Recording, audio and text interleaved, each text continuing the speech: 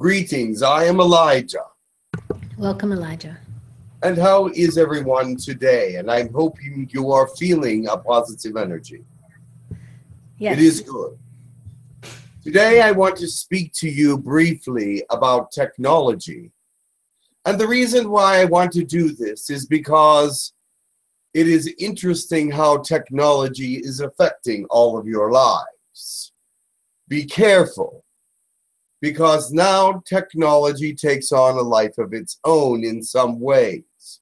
Remember that with the help of many of the species out there, and with the advancement of technology within your governments and within your population, they are now able to listen to you, see you, and understand you if they want to.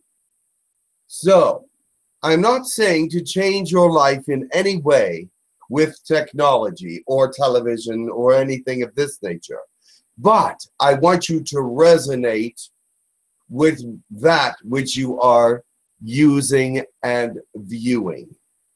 Because there may be messages coming just to you because you know about the things of the outer worlds, the things of spirit, the things of fourth dimension. And they may be just sending it through a fourth dimensional channel to find who you are. Now, if you feel this kind of resonation, please put down that particular piece of technology and do some praying about what that is about. At this time, control is a huge issue.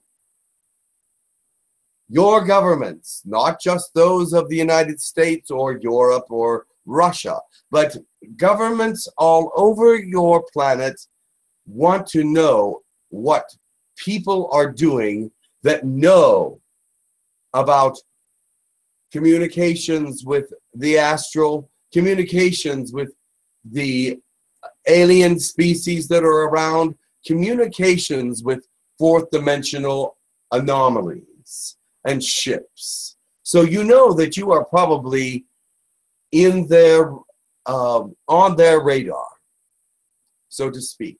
So feel that resonation, that to know when is the right time to speak and when is the right time to abstain from certain technologies. Now, that is not a frightening thought. It is actually one of great power for you, because to tell you the truth, since they know who you are, they consider you someone of some power, some control, some interest of some sort. And they're not going to harm you, but they're going to listen to everything that you say and watch things that you do, as you may know. And sometimes there are signals in your television sets that can actually see you as you're watching your television. Now, do not be frightened of that unless you're sitting in your underwear. But even that they don't care about. But I will tell you this.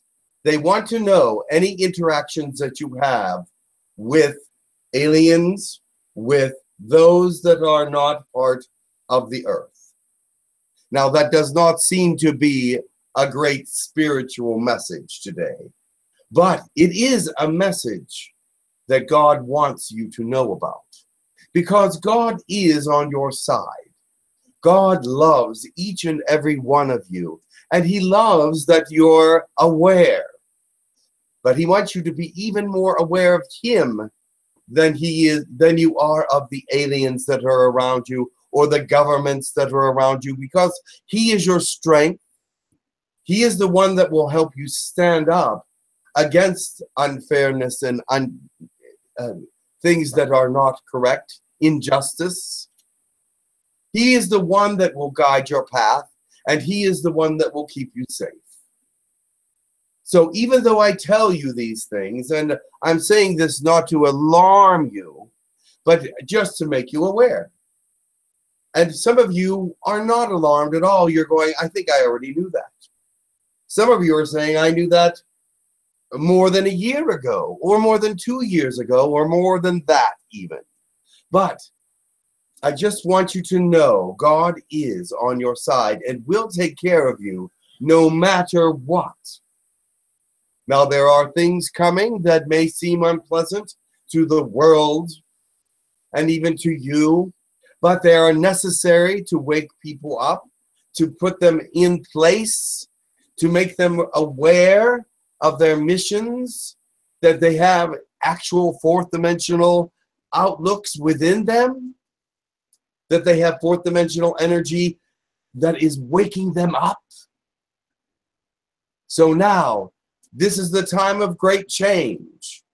And I told Jim that I would not speak about the alignment today because the alignment speaks for itself in many ways.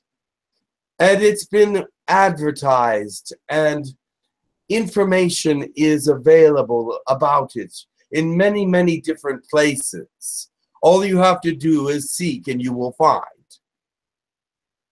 So therefore, I do not have to go into all that. You are already aware of it. You are already informed. And so I don't have to go into that information. But yet I'll spend this time with you speaking about things that you need to know and understand. My first thought was to let you know about the technology that is there and that is looking at you and listening to you. But my second thought is to let you know about God, who is also aware of you, watching you and listening to you. Unlike technology and unlike governments, he is not there to spy, but to help and to encourage and make you stronger and braver and bring you to your fruition, if you will, bring you into a thought process where you can accept your future and accept what is coming next. Of course, it looks as though there are many signs and wonders and earthquakes in diverse places and things of this nature that would speak of the end times. But the end times are not the end. They are the beginning times of newness, of freshness. Of course, there were some things that will pass away, but they need to go. They are not necessary anymore. This negativity is not necessary anymore. These certain things are not necessary for a wonderful life on this planet anymore. So things will change. Purge. It will be purged. Your lives as God purges your life. And your outlook. Does not that outlook move into the world and start to purge it in some way? Are you not the instruments of this change? Are you not the people who are more aware of it than anyone else? Allow yourself to be who you are. Allow yourself to be strong in the identity of change and fearless moving forward. You are protected. Now, some of you may pass in a great cataclysm, but if that happens, you are meant to pass. Your time will be over. And perhaps your life will mean a great deal to someone, and your experience and your example will live on. Do not be afraid of these things. It is not a time for fear. It's a time for courage, a time for change. And yes, there are times for our Savior to come back. Remember that. It is time for him to speak. I know God wants a greater relationship with each of you in some way. He wants you to know that between you and him, there is nothing that can block that relationship, except perhaps yourself. But he is open for it. He is open to speak directly to you. And I know that that is taught on your planet, that he just doesn't do that. That it has never been, that he has only done that a few times in history. But why should it be that God cannot speak to you directly? Why should it be that he would hold his voice away from you? He does not want to. It is time to hear his voice. It is time to hear his direction. It is time for him to use all the things around you to lift you up. To lift you up. Now, I know I get preachy. I'm sorry about that. But it is who I am. So I will say that to you in great love. It is time for you to be lifted up and hear the voice of God. Listen for it. There are many of you out there that are falling to pieces that will hear this message. That you are falling to pieces because the energies are just too strong, or you can't keep it together. You will be whole. You will come together. You will understand that God is going to do this to you to bring you into the understanding that when you come back together from falling apart, that you are stronger and more resolute than ever. Bring yourself back together with God's help.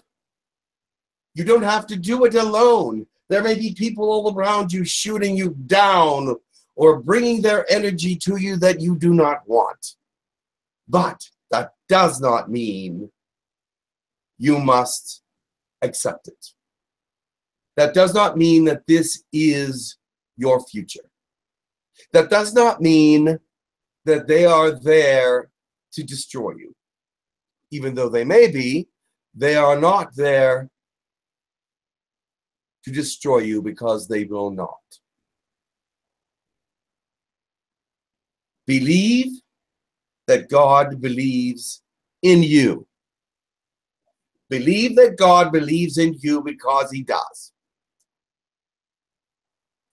He believes in your mission. He believes in your person.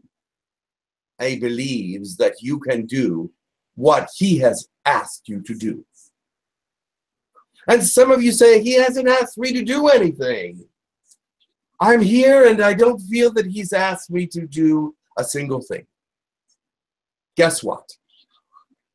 You may be doing it and not even knowing it.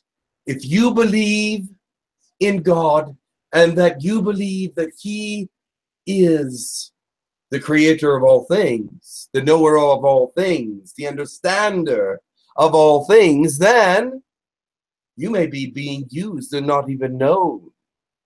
Your example may be the brightest light in the neighborhood.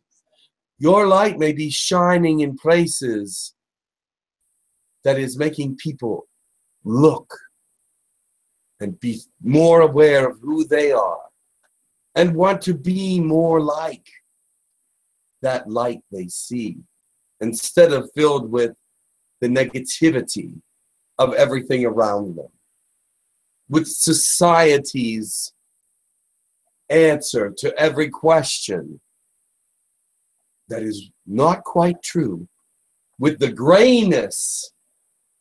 They want the light to cut through that, and it does. With the karma of this planet, Let it cut through. Let God cut through that gray. Let God cut through all those things that are not quite right. Let it happen.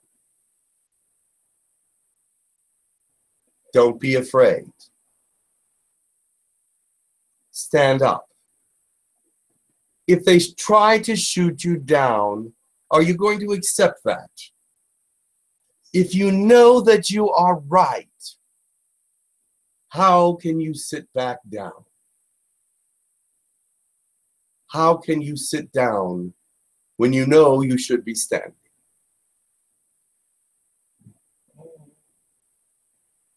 Are there any questions? Yes, Shir has a question. Dear, Hello, Elijah. How are you? I am wonderful.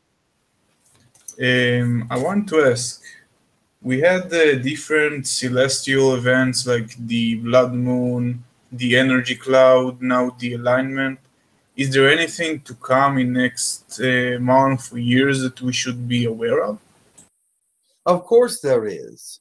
But make yourself aware through spirituality, not through what other people say or even what I say, because every event to come from now on will be personalized. It is part of who you are to find the energies that are coming and to make them part of yourself or to reject them if you should. Right now is a time of great energetic impulse. You're getting energies from the sun. You're getting energies from Jupiter, Saturn, Neptune, Uranus. You're getting energies from the center of the galaxy. You're getting energies from Mother Earth. All these energies you can deal with in a way that is most beautiful. And for fourth dimensional people, they will deal with these energies in the proper ways. Also, today I actually felt very wonderful. The past 2 weeks were kind of rough sometimes, like you feel certain pressure. I know that it because of the alignment. I was just wondering now that it's going to return to this alignment, is it going to be another 2 weeks of discomfort or is it going to be different? That is up to you. You must feel and accept the positive energies and not the negative ones. This alignment is like the spine of the universe at this moment. It's giving upright stance to some ideas, some meanings, some beauty, and some prophecy. Okay, thank you very, very much and happy Rosh Hashanah. Happy Rosh Hashanah. Thank you. Did anyone else have any questions maybe in your room? It is not important that people have any questions at this time. Okay, perfect. Because I know that they are at a loss at some point to know what I am saying directly. But it will sink in and it will be part of who they are.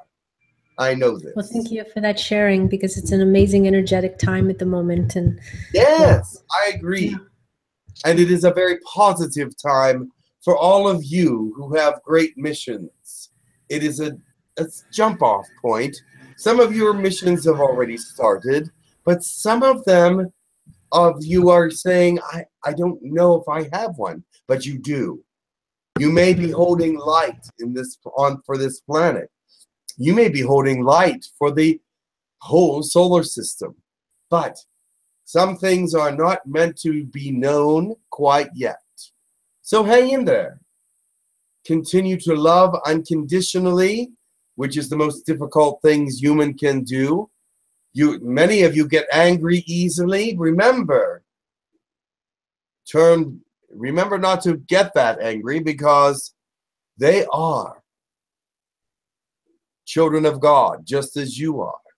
And the reason that you are getting angry is to show that you need some more light, and you need to shed that, at least part of it.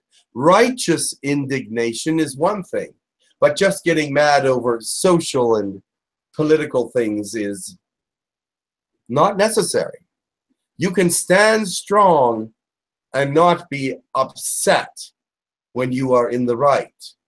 Many times you get upset because they are hitting the nail on the head with you. They are pointing out something within you that needs to change. You are identifying with someone else's emotions that you need to change. Think about that. But they yelled first. Oh, yes, and that's within you too, so you need to yell back. So is it them or you? Is it them or is it you? Are they pushing your buttons intentionally? Or are you giving them exactly what they want? Are you breaking down communications? Or are you reinforcing them? Once anger starts and communications are like this, they break down in the course of anger because they become selfish. You're only saying your part. They are only saying their part. Listening is not really part of it. You are only just defending your own point of view. You're not listening to their point of view any longer. Remember that. Anger is one of the issues that so many humans have trouble with because of how difficult and harsh this reality is. But remember, return love for evil. It will confound them. It will absolutely confound them. Yeah.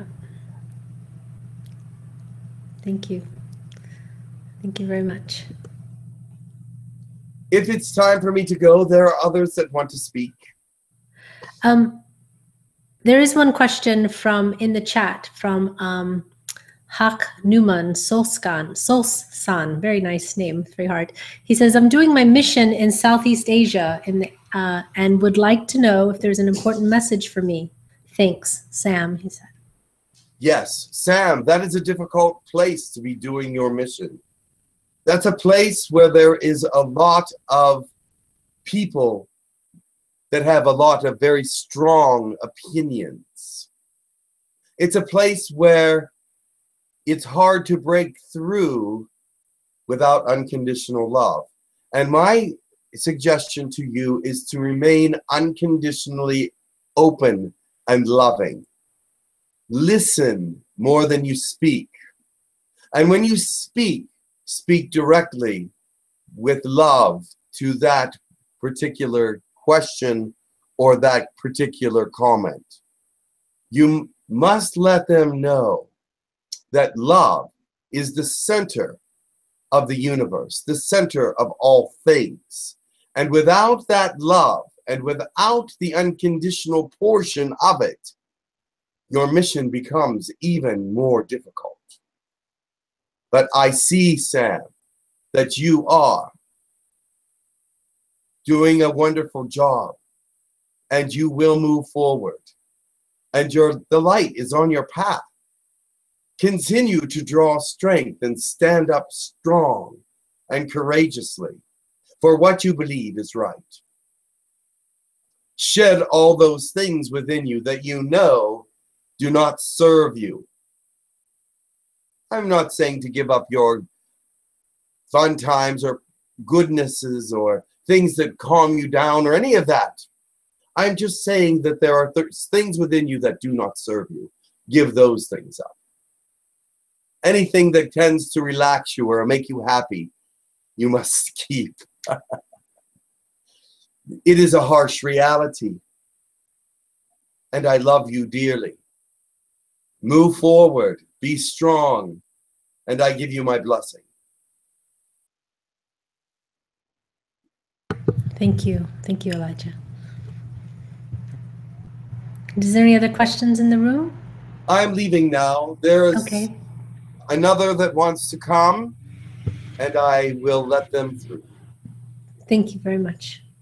Much Thank love you. to you all, and may God be with you.